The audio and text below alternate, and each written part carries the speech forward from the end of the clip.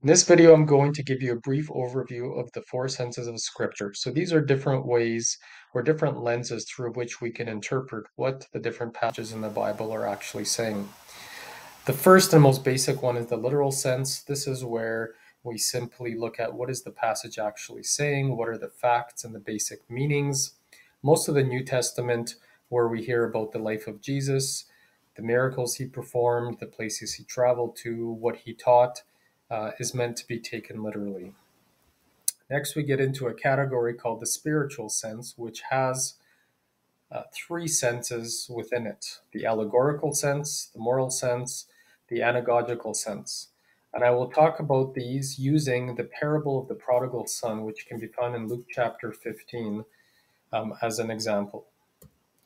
So, first of all, the allegorical sense.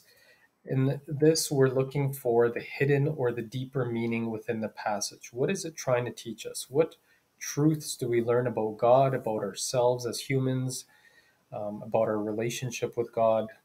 So, in the story of the prodigal son, where you have the father and the two sons, the characters represent number one, the father represents God the Father. The younger son who leaves represents people who are sinful, who leave God, and the older son who stays represents people who are faithful to God. So that is the deeper meaning. And overall, the deeper meaning within the entire parable is that God is infinitely merciful and will always take us back if we ask for forgiveness. Now, if we look at the story through the moral sense, first of all, we're looking at what is it teaching us about morality, meaning what is right and wrong. The moral sense focuses on how God is calling us to live, what commandments we should follow, and why. So, in that story, the prodigal son,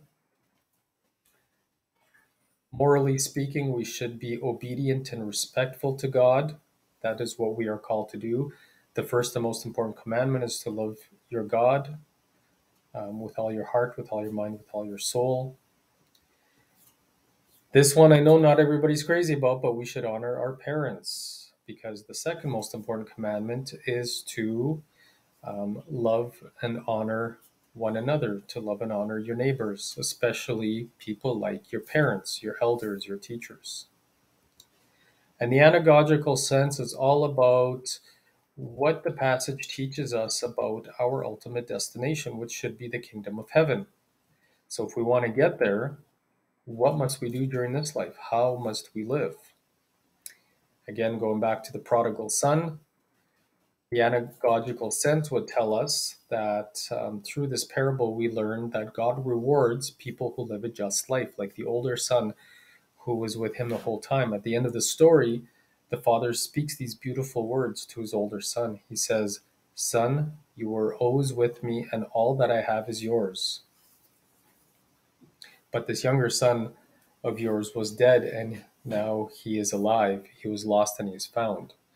So that shows us that God is always willing to forgive us and to welcome us back, as long as we are contrite, we are sorry for our sins, and we make the effort to return to God. We have a very powerful sacrament in the sacrament of reconciliation that allows us to reconcile and to return to God.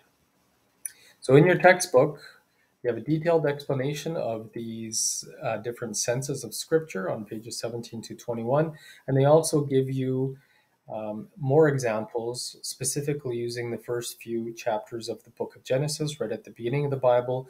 The beige parts are the actual Scripture in the Bible, and the green parts are the interpretation of those passages through the literal sense, the anagogical sense, the moral sense, and the allegorical sense. So good luck as you learn more about these four senses of Scripture.